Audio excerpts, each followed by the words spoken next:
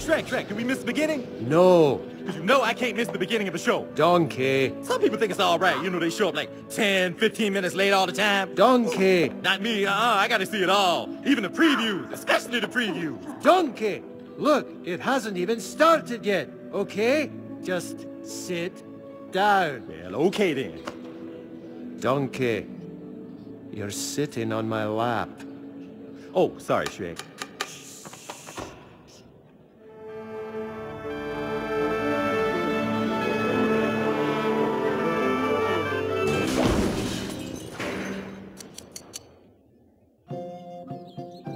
Our tale begins with an ending.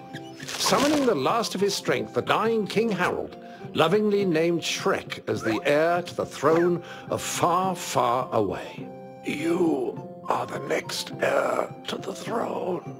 But the worried Shrek, thinking of the duties, the fame, and the discomforts that came with the throne, beseeched the king to pass the crown to someone more worthy. Come on, anybody, think! With his dying breath, the Frog King then bestowed upon Shrek a glimmer of hope. There is another. But Shrek, Donkey, and Puss in Boots would need to set sail to find Fiona's long-lost cousin Arthur and place him upon the throne. Fearlessly then, Shrek raced towards the pirate-infested docks to begin his quest. Or at least he would have if he didn't have an important royal duty to perform first.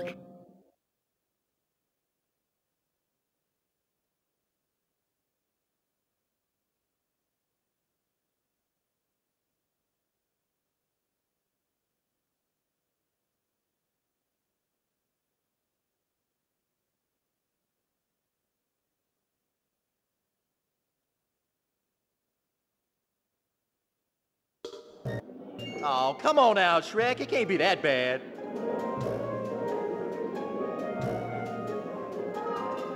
Ooh, it's not so bad, Shrek. It's, slenderizing. You look like a royal something. All right, that's enough. I'm not wearing this. My Lord Prince, it is time for the royal buffet. I'm not going. I'm afraid, my lord, that you have no choice in this matter. Royal attendants, attack formation Scepter 12, bravo! Get him, Shrek! It's ogre time! It's fairy dust, Shrek! Grab it!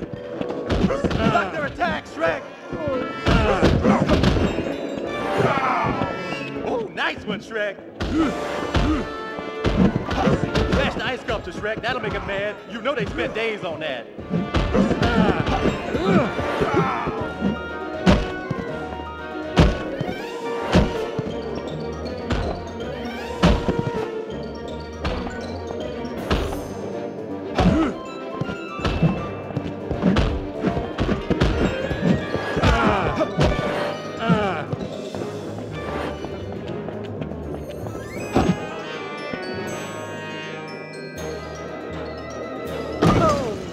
Not the ice sculpture. Oh, a souvenir mug. You definitely gonna want that.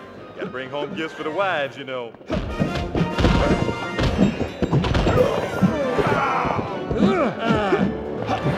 Ooh, I know. Smash the table, Shrek.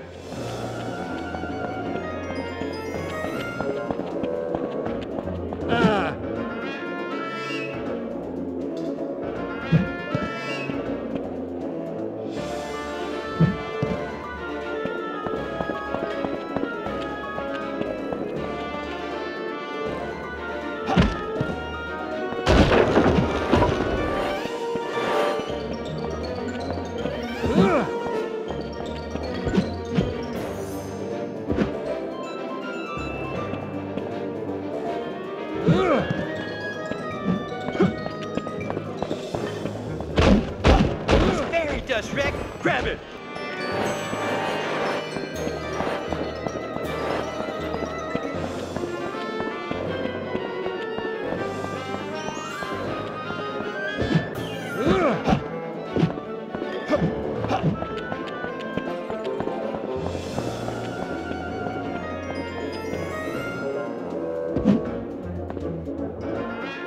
Huh.